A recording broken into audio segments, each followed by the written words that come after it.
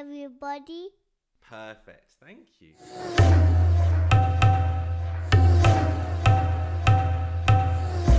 Welcome to the Transatlantic Rebels podcast, where we talk about movies, TV shows, music, books, and occasional bonus features on cryptocurrency, world affairs, and more. In-depth reviews for deeper minds from both sides of the Atlantic.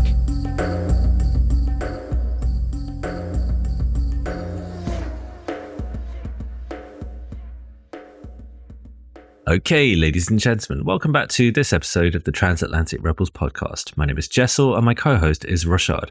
This time, we're going to be talking... Oh my God, I keep getting the name wrong. I keep saying, oh my God, it's Margaret, but it's not. It's Are You There, God? It's me, Margaret. Margaret, full stop. Had you ever read the book? So it's based on Margaret. I read the book, yeah. I read the book when I was a kid. I'd never even heard of the book. So it's from 1970, predates us by a long way. But so is it a good book? Yeah, it's a great book. Okay, it must be because this is a great film. Spoiler alert, this is a great film. Do you know, I don't, let's not even have like a spoiler section. Just the whole thing is a spoiler section. Judy Blume is one of the great children's writers, man. Okay. Yeah. I don't know how much you guys are aware of it over in the UK, but in America, she's been like one of those premier ones. It's like a rite of passage for a certain generation. My generation in America, like read her books. No, I mean, I'd never heard of her, to be honest. Yeah. It must be quite like an American-centric. Yeah. Judging from this film, it's very American-centric, obviously. Like, it's not like an easily translatable thing. But yeah. Okay, so we've got she refused to sell this novel for 49 years and then eventually did sell the screenplay to Kelly Fremon Craig and James L. Brooks. Now, James L. Brooks, legend. My God, the things he's done. And like what I love about him is he just takes time. Like he'll just take 7 years. He's a quality guy. He's quality over quantity. Yeah. He will only do something if it's worth it. Yeah. Generally. Like obviously the odd misstep here and there, but for the most part. He's very selective. And the fact that he's produced this and he's so closely attached to it. He didn't direct it, obviously, let's just get that clear. Kelly Fremon Craig has done that. I didn't see the first film that she did, which was... that was excellent. I tried to watch it this week because I was like, I bet Rochard is going to tell me to watch it. So I was like, let me try and watch it. I just got Haley Steinfeld is outstanding in that. So that's called The Edge of 17. Right? Yes. And it's got Haley Steinfeld and Woody Harrelson. Actually. Yes. Yeah. And they're both in it. It's on Netflix in the UK anyway, so I'm definitely going to watch it. But yeah, we should talk about that one too. Yeah. Yeah. I hope to watch it and then we could sort of incorporate it into this, but no, not yet. Anyway, I went and watched this at the cinema. Cineworld had it as Cineworld Unlimited thingy, like the free thing that they do for their pass holders. But they're obviously not showing it in the actual normal like weekly cycle, which is so annoying. Yeah. But I'm glad that I went and saw it as a one-off because my God, it is good. Like Rochard like messaged me and said, "Yo, have you heard of this film?" I was like, "No." And then like just from what I don't know what he said, but the feeling was that it was absolute fire. Yeah. I was like, okay. I did see the trailer for it actually. So I thought, okay, all right. So I went and watched it and it was, I can see it's got 99% freshness on Rotten Tomatoes.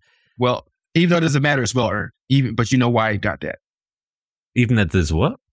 No, I'm saying even though these Rotten Tomatoes things shouldn't matter. But if it's got 99, that's that's like, it must be of a certain level. It has to be. Yeah. Whether I like it or not is different, but in terms of quality level, it has to be. Oh yeah.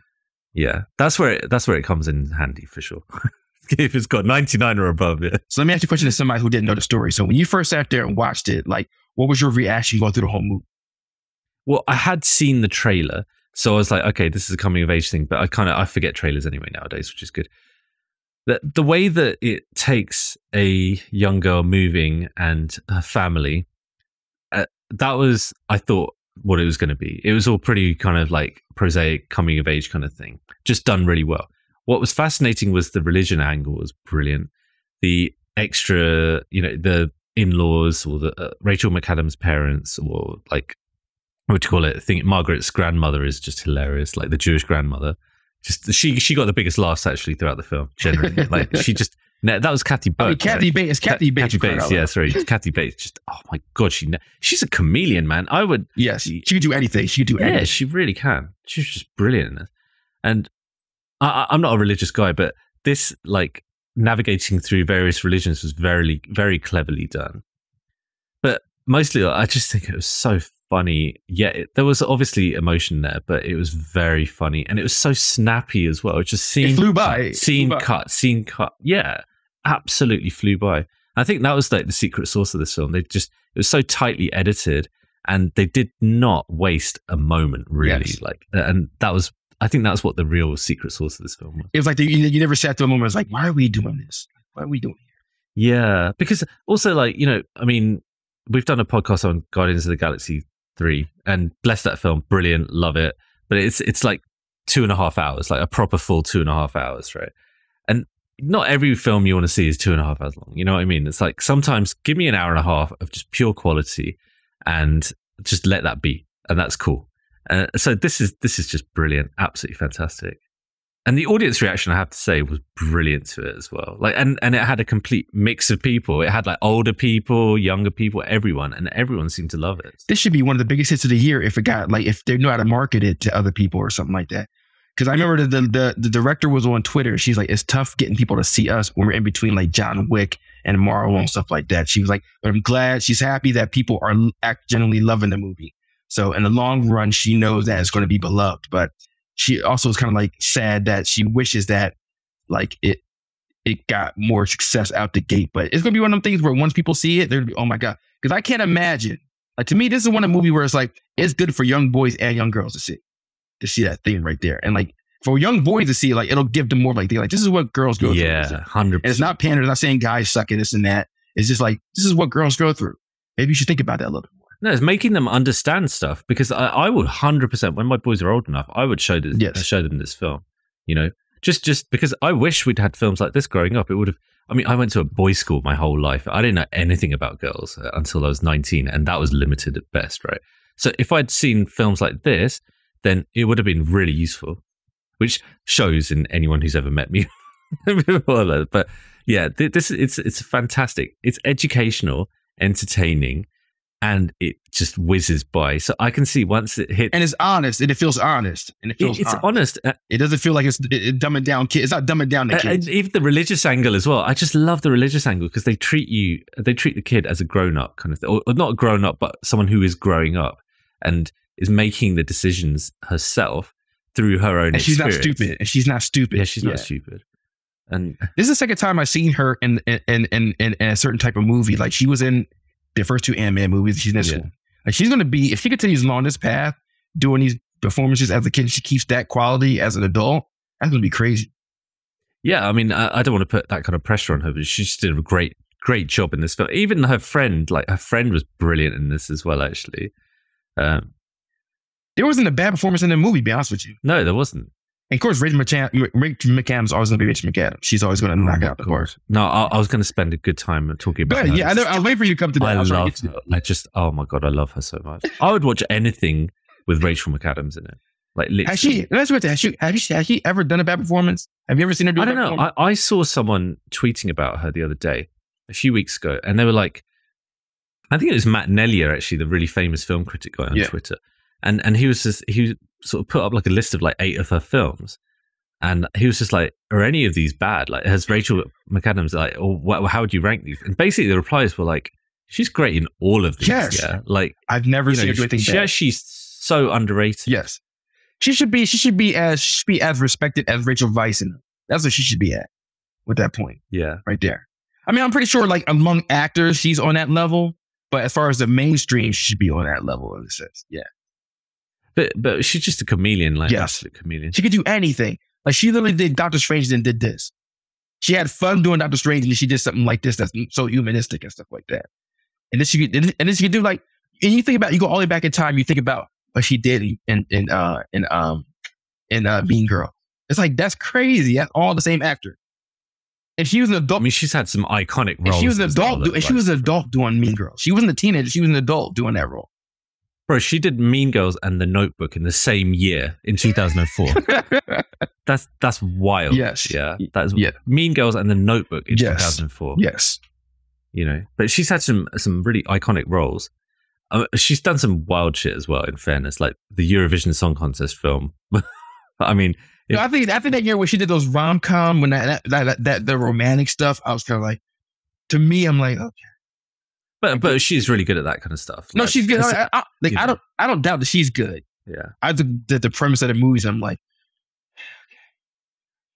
she was in True Detective as well, wasn't she? oh, I didn't see that one yet. Yeah, I heard she was good in that one. What the first? You've never seen this first season of True Detective? The second season. I never seen any of them. Oh my god! The first season of True Detective is one of the best TV shows.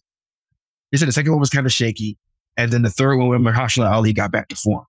Yeah, I quit like after the about 3 or 4 episodes into season 2. I was like, I'm done with this because season 1 was one of my favorite things I've ever seen in my whole life. It's that good. I heard about that. Yeah, and they said season 2 dropped the ball, and they said that 3 folded back. Yeah, that's what I heard. Yeah. I will come back to that one day. And then the one with Jodie Foster is supposed to be great, so who knows? We'll see what happens. Okay, yeah. Let's get back. But I mean, getting back to Rachel McAdams. Yeah. She's just so good. She's so believable as well, and she's just got this like she's naturalistic. She's a naturalistic actor. Yeah, and she's got this warmth to her that just draws people to her. I mean, ever since The Notebook, to be honest, right? I mean, she's been in this game 20 years now. So, and what I love as well is seeing, like, especially if you talk about things like Marvel. In the old days when we were growing up, they would cast really young actresses as the mum. Like the mum would in reality be like 5 years older than whoever the male protagonist was, like the son or whatever. Mm-hmm. Now, like they're actually casting women in their 40s. Yeah. The actual age. Yeah, as the actual age of the person, which is good, you know? Yeah. So, and that makes it even more believable for things like, Are You There, God? It's Me, Margaret. Because if that was made in the 90s, I guarantee you they would have picked someone. Jesus Christ. They would have picked like a 30-year-old actress, like 100%. Like a Jennifer Lawrence type. Yeah. Oh my God. 100%. It would have been Jennifer Lawrence. Yeah. But yeah, the main reason I wanted us to do this podcast because I want as many people to see it as possible. Like I'm pretty sure by the end of the year, people will adore it. But I just wish that people, as much as I'm happy for Guardians of the Galaxy and stuff like that, I always also want stuff like this to do well. So. Yeah, and I hope it gets like a really good streaming service. Yeah. Like I don't HBO know who made it. Well, yeah, or Netflix or Disney Plus or something. Because Disney Plus is getting some really good films, right? Yeah, Disney. It would clean up with Disney Plus, man. If they just put that on the front screen, it would clean up, man. Oh yeah, you're right. Even with like Disney Plus is for the kids and stuff like that. Like it would smash it. Absolutely. You could do like a double feature with that and Turning Red. You know what? Yeah, Turning Red. I think that I read something about Turning Red, and they were inspired by what was it? Oh, it'll come back to me. But they were inspired by something really that we were talking about recently. I don't know. I'll have to Google it and come back to it. But yeah, this would go really well with that, actually. Very well. Yeah. But anyway, it was just a quick podcast on this one, like Rochard said. And check it out if you haven't seen it. We haven't actually told you pretty much anything in any spoiler territory, to be honest, about this film. So if you haven't seen it, definitely go watch it and let us know what you think. Because it's top quality. Really, really good. So it's goodbye from Rochard and it's goodbye from me. Peace.